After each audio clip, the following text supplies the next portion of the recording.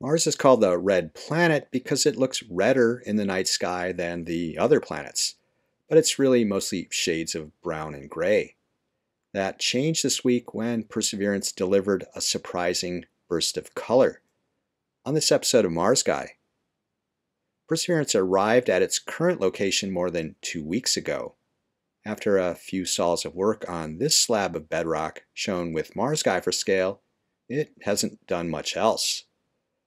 Rare dawn to dusk imaging campaign that I presented last week provided a glimpse of a sol in the life of a Mars rover. This week, Perseverance practiced its robotic arm Tai Chi, an occasional exercise that lets the mast-mounted cameras inspect some of the instruments.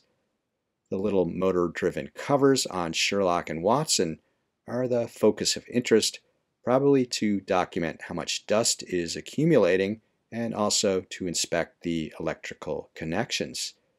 The large turret that holds these instruments has to rotate, and the arm has to reorient just so to get all of these images.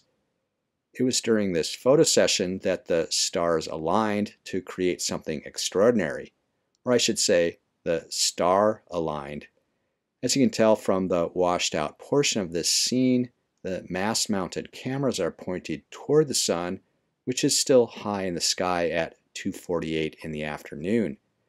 The scene looks a little different with the other NavCam 42 centimeters to the right. In this case, it captured something unexpected. When I first saw this image, I thought maybe the rainbow colors were from a lens flare, a camera artifact produced under intense illumination. But closer inspection shows very distinct color bands and an oval shape with no rays or artifacts tracing back toward the sun, and no other artifacts across the whole image. I haven't seen this in any previous NavCam images, so it sure seems like the colors are on the ground. It looks like a reflection from something on the rover, but what? An obvious possibility is something on the instrument turret, but as shown in this now vintage set of images from early in the mission, the other side has nothing shiny. The white cover of the pixel instrument is bright, but not shiny. So something else on the rover is probably responsible. This is where a selfie from the Watson camera out on the arm can help. Almost exactly 1 Earth year ago, Watson shot this selfie after dropping off one of the last tubes in the sample depot. See episode 90.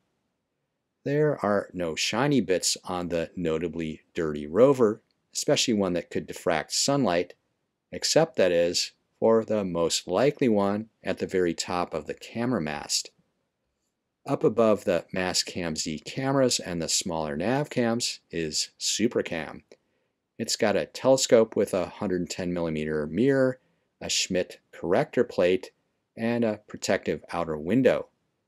I'm guessing that some combination of these reflective and refractive components creates a prismatic effect that beams a rainbow back out when sunlight enters at just the right angle.